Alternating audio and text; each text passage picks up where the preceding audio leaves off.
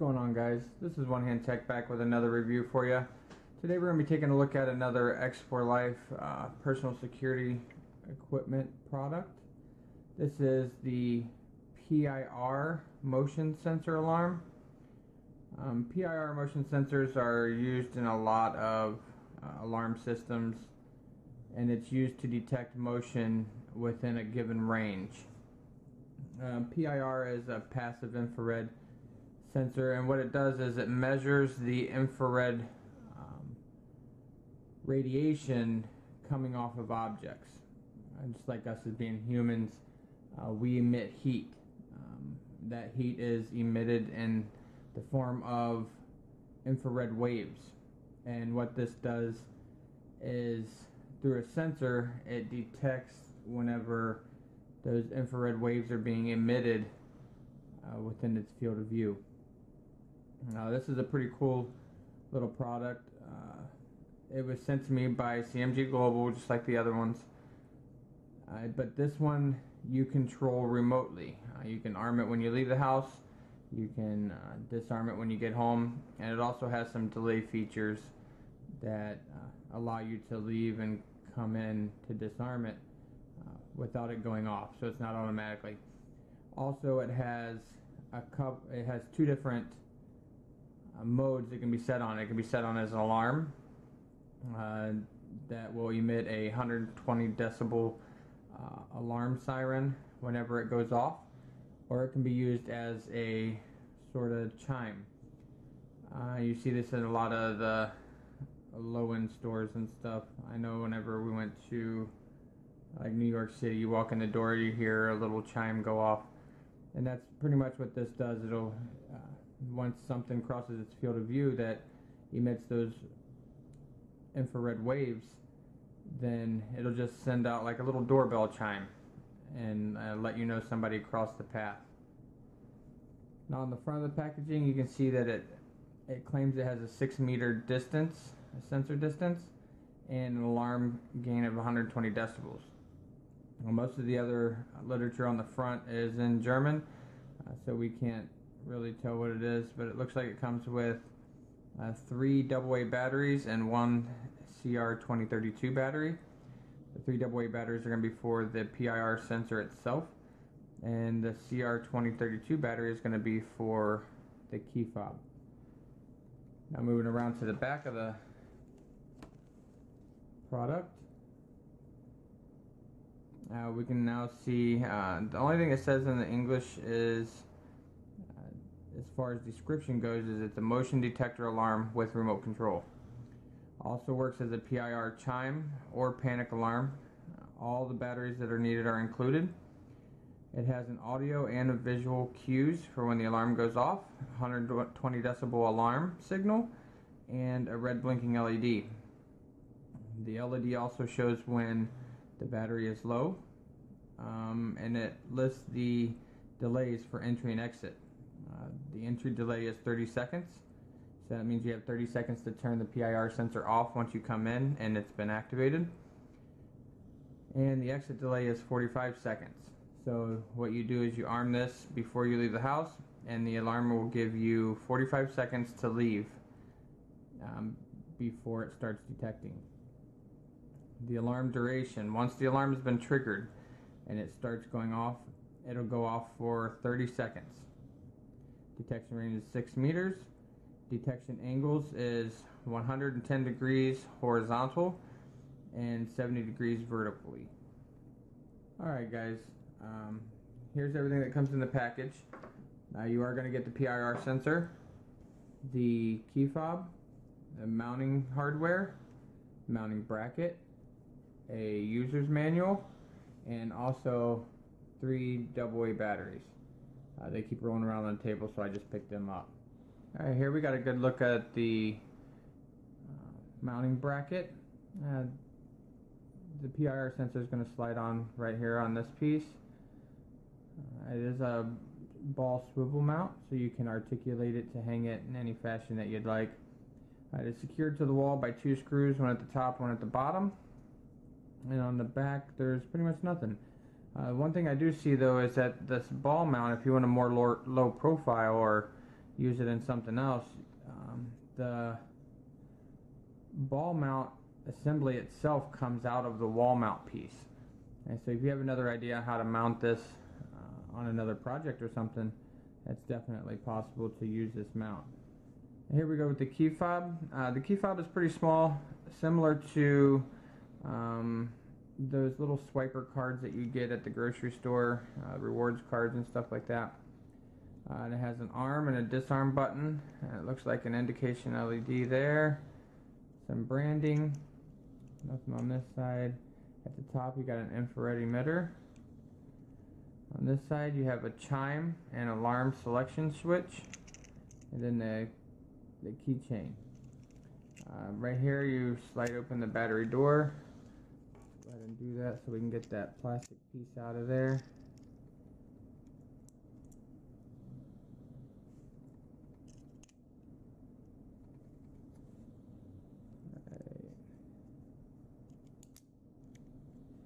Alright, there we go.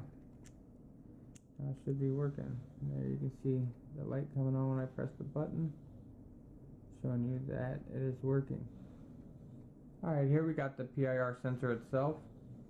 On the front you can see the infrared sensor here. Right here is going to be the speaker for the alarm and chime. The LED notification is down here. And this is probably the infrared receiver for the key fob. On the side there's not much, this side not much, top nothing, bottom nothing, and on the back you have the battery door that is secured by a screw and the mount system here. Alright, now I'm going to show you how to mount the bracket. Got the back piece here. You get your little bracket, and it just slides into the two, or it's got two on each side, 4 total. You just slide it in and slide it up. Once you slide it up, it'll sort of click into place, and then you can articulate this to face any direction that you would like. Alright guys, now I got the batteries installed, but if you can look here, there's a learn button in here. Now this makes me think that you can learn any of the key fobs that use infrared. And so you don't necessarily have to use the one that came with it, although that's highly advisable. But any infrared controller can probably do. It'd be very easy to hack in since it has the ability to learn the infrared signals. But in the instructions it does say to press the learn button on the infrared detector and then get the key fob pointed at the detector. I got the key fob here, and press arm. And that short beep lets you know that it has been learned, and the light stopped blinking on the receiver itself. So let's get the battery compartment back on, and then we'll test it out, see how it works. Now here's something else I just wanted to share with you guys that just goes to show the build quality of these products. The battery door is held on by a screw, and as cheap as this product is only $12.99 on Amazon at CMG Global's storefront. But they even put a metal insert for the screw threads instead of just being snapped together or screwed into plastic. And so it's gonna stay secure a lot longer than some of the other products would. And the fact that they take that much attention to detail in a low price product like this is pretty cool. I like seeing that kind of stuff. Just thought I'd show you guys that. Alright, we have the PIR sensor motion alarm sitting here now, getting ready to test the usability, make sure everything works correctly. Now first off, I'm setting this up on the table on the mounting bracket that it comes with. I got the key fob here, and all we got to do is select the mode that we want to use, which is on the side of the key fob. right here, hit chime or alarm. And we're going to start with the chime one and see what it sounds like. Now with the chime one, once you hit alarm, it is armed. There's no delay in detection or anything. It'll start detecting as soon as you press the arm button. So let's go ahead and do that, and I'll try to stay still as much as I can. That way we don't set it off. And we set it off anyway. I'll go ahead and move around a little bit, see if we can set it off. It's a nice loud tone, not too annoying. I mean, it'd be annoying if it went off all the time, but if you want to know when somebody's like coming down your driveway or something, you could hook it up to an external speaker that's in your house, and it would be able to detect movement outside.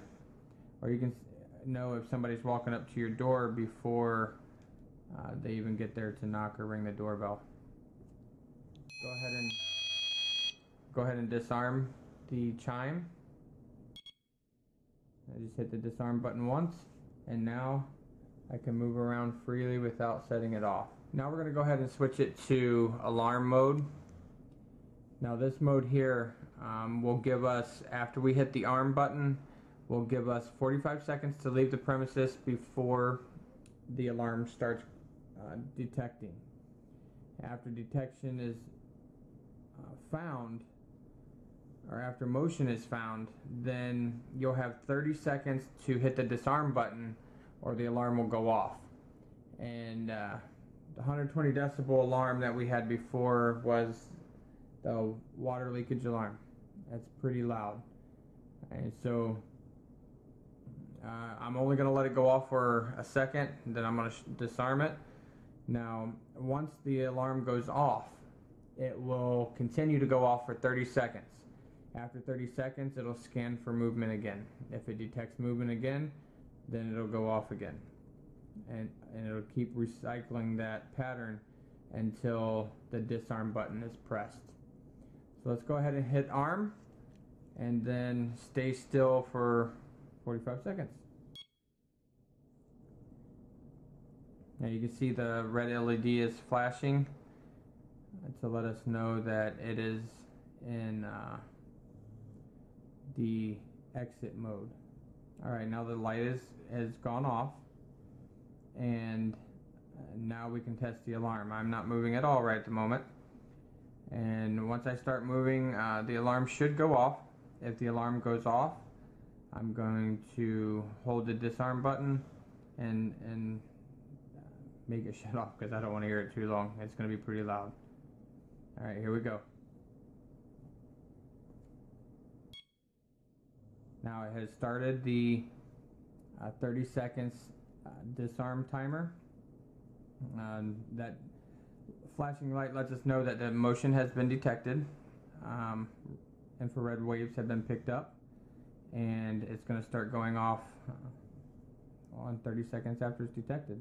And once it starts going off, I'm going to immediately shut it off because I don't want it to go off too much.